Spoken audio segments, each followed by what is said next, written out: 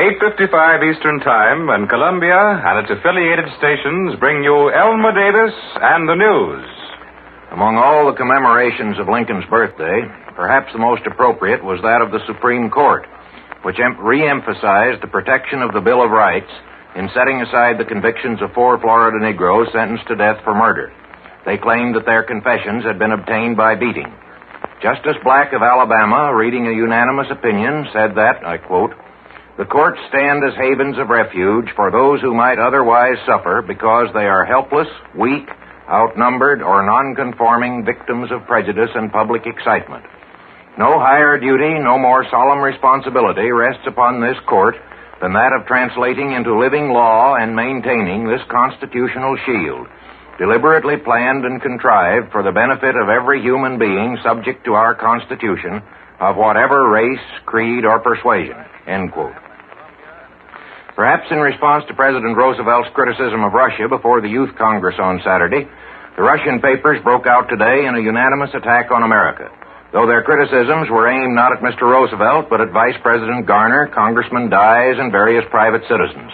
They repeated the argument that American capitalists are fattening on war trade, and one of them said that Undersecretary of State Wells, on his approaching trip to Europe, would be the traveling salesman of American imperialism, preparing the way for American entry into the war. While all Central Europe appears to be almost paralyzed by a cold wave that promises to be the worst in 100 years, the war still goes on in Finland, with the Red Army attacking the Mannerheim line today in great force at 3 points.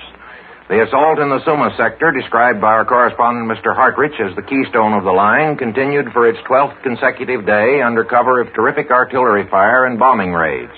But at the same time, Russian forces moving on the ice of Lake Ladoga and of the Gulf of Finland attempted to turn both flanks of the line. These attacks also were made in heavy force and supported by a long artillery barrage, but the Finns claim that they have all been repulsed and that 72 tanks were destroyed in the day's fighting. The neutrals suffered all the ship losses today. 1 Swedish and 1 Estonian freighter sunk, both by torpedoes. The crew of the Estonian ship was rescued by a Swedish collier, which was machine-gunned by German planes but escaped. And another British trawler is reported sunk in last Saturday's air attack. Germany and Russia today signed a trade treaty which, according to German expectations, as reported by Russell Hill from Berlin earlier this evening, will compensate for all the commerce Germany has lost by the blockade. Russian transportation will have to improve considerably before this hope is realized.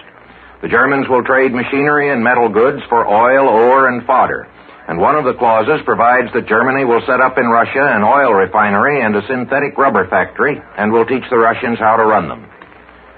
A contingent of Australian and New Zealand troops of unknown but apparently considerable size arrived in Egypt today, and according to most reports is expected to strengthen the forces the Allies are keeping in the Near East in case of possible German or Russian attack this spring. It's possible, however, that these troops may eventually come to the Western Front, as their kinsmen did in the last war. This cold wave, freezing most of the inundated areas in the Netherlands clear to the bottom, would make an attack on that country easier if the Germans are contemplating it. In Japan, the 2,600th anniversary of the legendary founding of the empire was celebrated by the emperor with a rescript to his subjects in general language, which did not, as some reports had forecast, put the imperial authority formally behind the present Chinese policy. General Hatta, the war minister, admitted in the Diet today that the so-called China incident is likely to continue for years, and the tone of Japanese news stories from southeastern China bears him out. A week ago, these stories spoke of 150,000 Chinese troops encircled and trapped in the mountains. But instead of reporting the capture of this immense force, the Japanese dispatches now say that Japanese troops have abandoned captured positions and returned to their bases, letting the trapped Chinese go, it appears.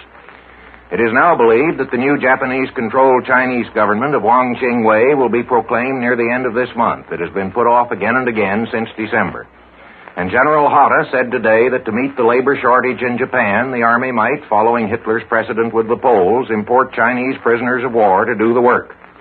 Japan gave notice today that its treaty of arbitration and conciliation with the Netherlands would be terminated, but said there was no political motive and emphasized friendship for the Dutch. This is the Columbia Broadcasting System.